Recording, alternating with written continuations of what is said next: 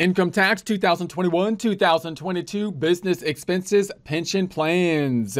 Get ready to get refunds to the max, diving into income tax 2021, 2022. Lacert tax software. You don't need tax software to follow along, but you might want to have the Form 1040, which you can find on the IRS website at irs.gov, irs.gov. Starting point, the single filer, Adam Smith, living in Beverly Hills, 90210. We've got the Schedule C business flowing into line 8 of the page 1 of 1040. Let's follow that flow through by going to the Schedule C.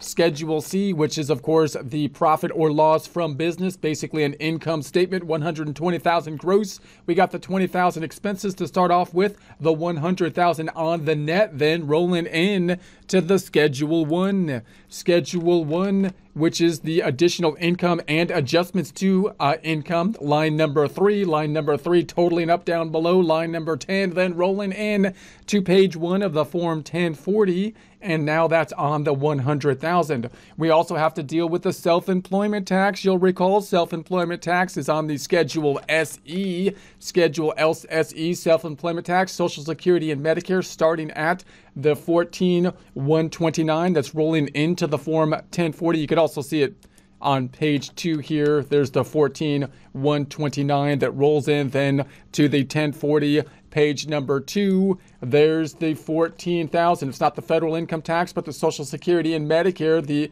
employment tax. Then we also have half of that that's deductible above the line, and we could see that on the Schedule SE calculation, the half taken at the 7,065 flowing into Schedule 1.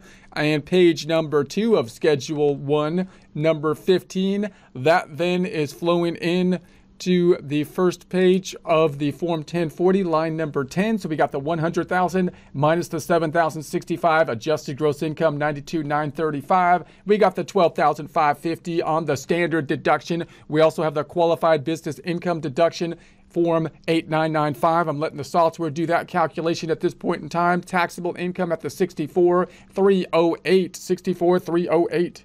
We can mirror that in our Excel worksheet where we have the 100,000 pulling in from the Schedule C. Schedule C, 120 minus the 20 gives us the 100. That pulls into the Form 1040 or the first page of the formula. We then have the tax that's calculated on it, the added tax, that's the self-employment tax, which is over here on the additional tax. We got our calculation for it coming out to that 14,130. The 14,130 then pulling in here. Half of that is the above the line deduction, adjustments to income. In other words, pulling into this schedule or coming from this schedule. That's not the one, this schedule.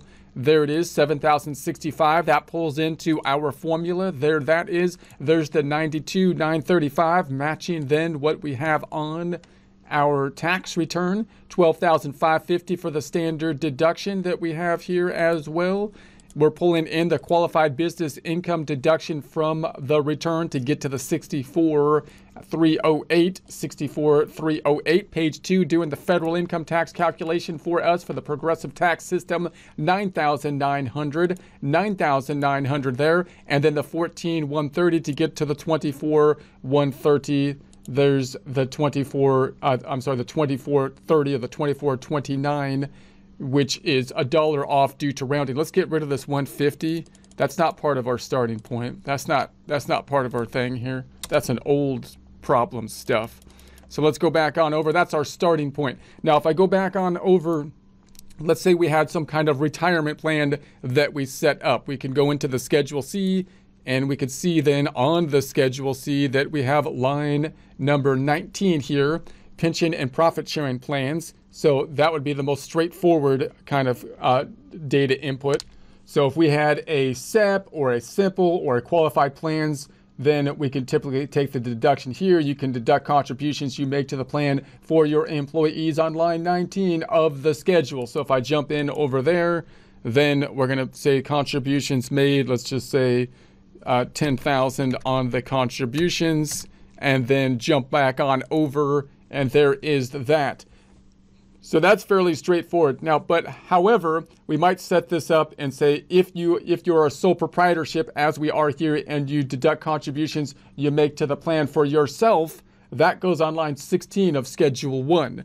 So that means that, and that's part of the reasons that, of course, many people are going to set up, say, a simple or a SEP. They're basically saying, hey, if I was an employee working for a business, I would have access to generally a 401k plan if it was a large company, because that's a big benefit that they often offer.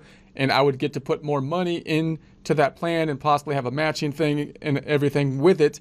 If I'm a sole proprietorship, then if I don't have anything set up, I only have the IRA to contribute into. And the problem with the IRA, or one problem, is that it has a limited amount. I want to put more money in than the IRA will let me put in. Usually the contribution limits are much higher for some kind of plan. I don't want to set up a 401k plan possibly for my business because it's too complex to set up. The administration work is too complex. So possibly I set up a SEP or a simple, primarily might be your first thought for small business, so that I can put more money in to it. And so then you make your decision on the SEP and the simple possibly for that, and so that I could possibly give benefits to the employees as well, so they can have more that they can put in than possibly under just an IRA. And then we can choose which plan, like a SEP or a simple, would be best for us, and then try to figure out how much we're going to be able to put money into the plan. So we might then, once we figure that out, which you want to then think about how you're going to set up the plan. When do I have to put in the contributions? Some plans, like a SEP, possibly you might have time even after the year end, which gives you a little bit more time to do tax planning and put the contribution in. So when do you have to put the contribution in? And then how do you actually do it logistically? Well, then we could finally get to this component. You could go to the Schedule 1, page number 2, and we're looking for the contributions to the plan, which is which is going to be line 16. So 16, so whatever our contribution is, we can then put that component here. And I'm going to go to, let's say it was I'm going with a SEP here. Now you can then use the software to kind of figure out how much you can put in. And this is what's kind of nice. Like if you could set up your plan so that you can then determine how much you made, because that's often going to be one of the limits in terms of calculating how much you can put into the plan. Then kind of like with an IRA, you would have the capacity to do that last minute planning to see how much you could put in. So if I was to say in software, say I want to max out the plan by putting a 1 here, then it'll basically put the maximum amount of the deductible amount here, which you could see is much higher than the IRA. And that's going to be, again, one of the big points for small businesses oftentimes, to get themselves access to higher contributions, as well as benefiting any employees as well. So then if we add that up, that's going to add up to the 2386. We're going to pull that over to the first page of the Form 1040. So now we've got the 90,000, the 2386 here to get us to the gross income of the 66,914, the 66,914. If we were to mirror that on our software over here, we could say, okay, the contribution we made to the Schedule C, fairly straightforward. We put whatever else the contribution was, and that was 10,000, and that's going to adjust our Schedule C income to the 90,000, pulling over here. And then our contribution that we made to our portion of the plan is an adjustment to income, which we could say we got student loans, we got all this stuff. Let's add another, insert another, and we put in, what did we call it here? What's it called? It's called self-employed SEP simple. Let's call it that. Self-employed. Oh, I have that somewhere. It's already up there. Self-employed SEP and simple is already there somewhere. So, and I've said that we put that in at the 16,728, 16728. Roger that. Copy out. Going on to page 1 again of the Form 1040, I mean. So now we've got the 66,914 for the A to the G to the I, adjusted gross income, otherwise 66,914. And so that looks good. And then we've got the new business credit 10,873. 10,873, I'm going to put here 10,873 to get to the 43,491. 43,491, page 2, calculating the tax then. at the 5313. We're going to say this is 5313. And our calculation of the self-employment, is that calculating properly? It is. Roger that. Roger out. 1829, 1830 off by $1. That is okay. That is okay. So that's going to be the general ID. Now, you might, when you first kind of set this thing up, you could have that qualified credit as well, and that credit is on form 8881, I believe, so you can look at the instructions for more detail on this, but it's a credit for small employer pension plan startup costs and auto enrollment. You may also be able to claim a tax credit if you begin a new qualified defined benefit or defined contribution plan, including a 401k, a simple plan, or a SEP.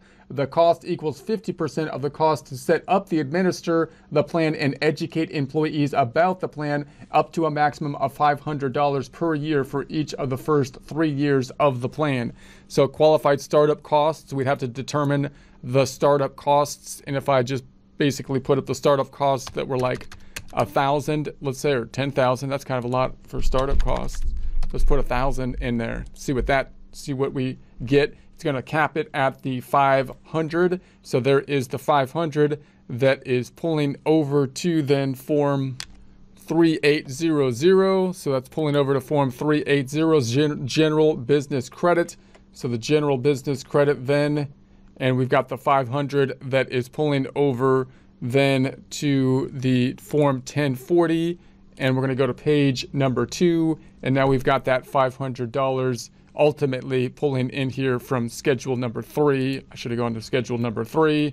So there's schedule number 3 for the general business credit that's pulling into the form 1040, page number 2. Remember, it's a credit, not a deduction, so you get kind of the more of a benefit, the full $500 being affected as opposed to a decrease in the income on that. So if you're setting up the plan, then you could take into consideration that as well, and you could take a look at more research on it by going into the instructions for form 8881 on the IRS website, irs.gov, irs.g to the O to the V, G-O-V.